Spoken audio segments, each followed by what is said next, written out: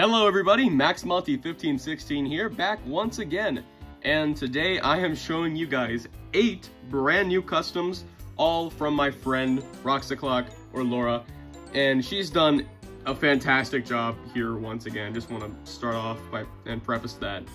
But I mean, I have a lot to get through, so I don't want to make this intro super long. But basically, I love making customs, and I love having customs.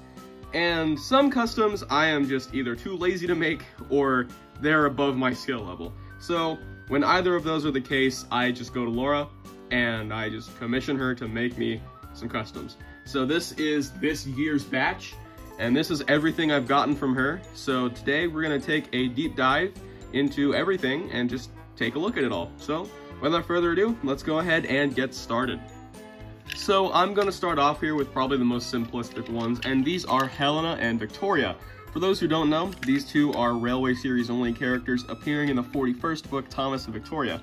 So basically these two were Furnace Railway coaches that Victoria ended up on Sodor, and now she works on Thomas's branch line. Helena was the other coach on the branch line, and both of them were pulled by Albert. So I made this Albert custom like 5-6 years ago at this point, so I'm going to redo him at some point, but I do have one. And anyway, now I have his coaches. So for those who remember, many years ago now, I think actually around the same time I made this Albert here, the first one, I made my own Victoria, and it was really bad. It was terrible, and I just kind of went at it without anything, and just that was serviceable for a few years, and eventually I wanted to start from scratch. So instead of doing it myself, I just told Laura to. So this is Victoria here, much better face. She actually has the lining above her face now. And of course, the two-tone look here with the blue and the white on the side there. Looks very nice, and I gave them silver buffers. But yeah, I really like these coaches, and here's Helena as well. And she looks great, love the face here too.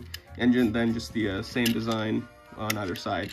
But yeah, these coaches are really nice, and of course they were just made out of Tomy, Annie, and Clarabelle's. But yeah, I gotta say, these two are super impressive, and those are probably the most simplistic ones we're going to take a look at today.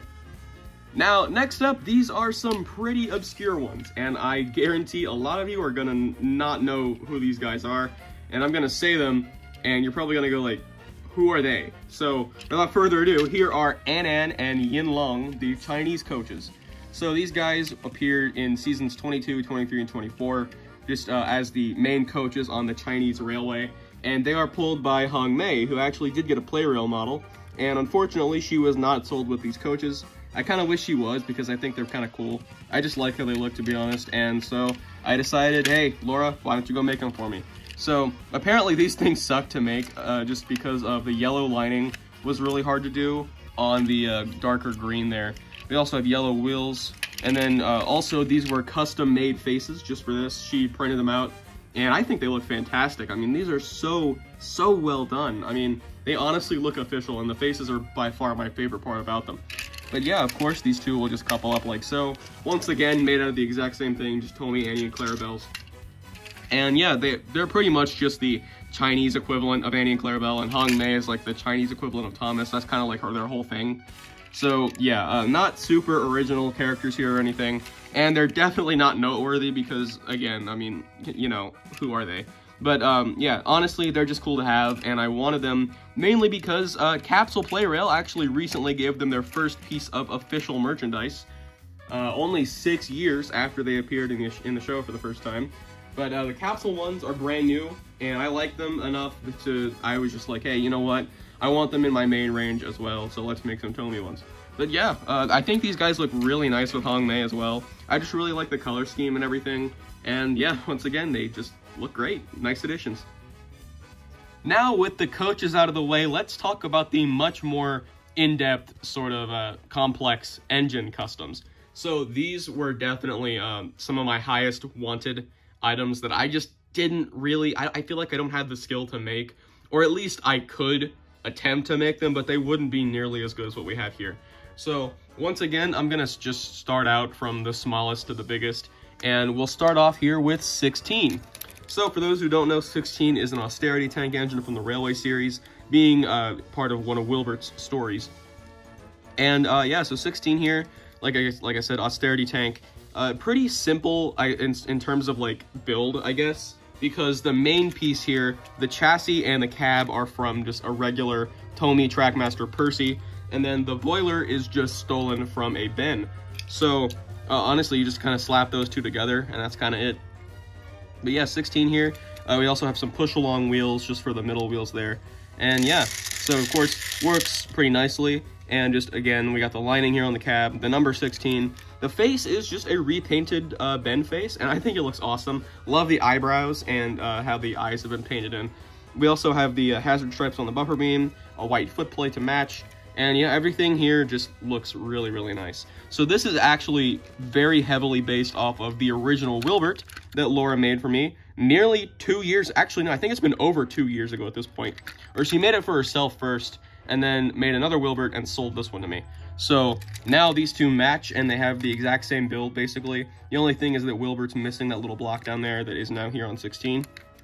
But yeah, I mean, other than that, they're pretty much identical. Wilbert uses some, I believe these are just metal rods for handrails, and instead, Laura just went with the regular ones on Ben there. But yeah, 16 here, I'm really, really happy with, once again.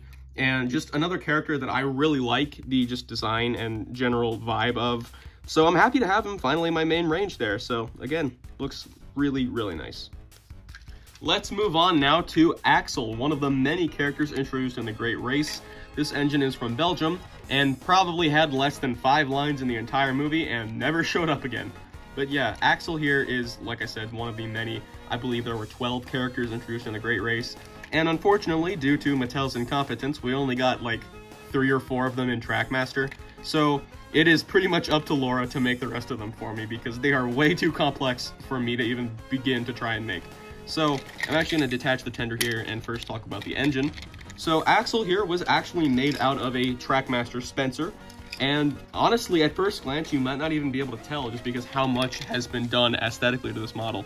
So I believe this is just a couple layers of cardstock here on the side, and it goes all the way from the cab up here to the streamlined bit. I don't know if these would be considered smoke deflectors or not since they're so large and they take up so much room. They even go here over the front wheel. And yeah, of course, this is also just a freehand sculpted face, which looks really good. This is very accurate as well. And again, just Axel looks really cool, honestly. I love the design here, and it is a genuine shame that he really only got like 2 pieces of merchandise, and Trackmaster, Tomy, Playrail, that wasn't one of them. So finally, here I do have Axel represented in the range, and yeah, looks great. So we've got some white windows here. They look really nice against the black cab, and then all of the streamlining bits here are red, and then we also have like the yellow and black lining as well. And of course, the wheels down here have been changed because eventually, see, this started out as Spencer and it had to change because Axel's wheel configuration is not the same. So these are actually just cut down side rods. They aren't like Oliver ones or Edward ones. They're just the regular ones that have been cut and then glued back together. And now they attach to this screw here on the middle wheel. And now it looks like just the first 2 wheels there are the driving ones. And this is our little front trailing wheel, I guess. And one strategy I really like is that the outer rim here has been painted black just to have the illusion of making that front wheel look a bit smaller, which I really like. I think that's a nice piece of attention to detail. And yeah, overall, Axel is just super cool. The buffer beam here has also been extended out with clay as well. And yeah, I believe that's all of the major changes to the engine himself. And again, I just love how the side rods look. That's so cool. And then we also have a tender here, and this was just made out of a Trackmaster 2 Gordon tender with a bit of resculpting. I believe all of this is just clay and just this entire top piece here. The coal, I believe, is also made out of clay, which looks really nice.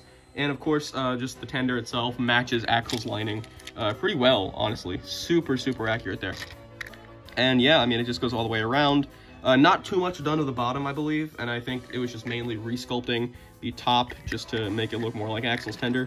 And yeah, even the wheels here have been repainted and everything. Looks really, really nice. I love Axel. I love how he looks. He's really, really cool. So next up, let's talk about Vinnie. And Vinnie is an incredible piece of work here. I am shocked this turned out how well it did because, I mean, Vinnie's such a massive behemoth of a character, and here he is in Tomy Trackmaster form. So I've seen a lot of different ways people have tackled Vinnie over the years, and I decided to choose Spencer with a fuel tanker for a tender. So it worked out, honestly, I think. So starting out here, I mean, you can just see the length difference. Of course, if I bring Spencer up to the side there, line them up, there is a length difference there. And this thing is a brick with the amount of milliput here, especially in the front. He's very front heavy. But yeah, all of this, the smoke box extension, all of these streamlining bits here, all of this is just made out of hardened clay. And honestly, yeah, it just makes Vinnie even more imposing because he's massive. And yeah, there's a ton of space here in between where the wheels end and where he actually ends. But yeah, just such a massive model, and I'm really happy with how this turned out because Vinnie is large, he's very imposing, and I feel like this is captured really well in this model.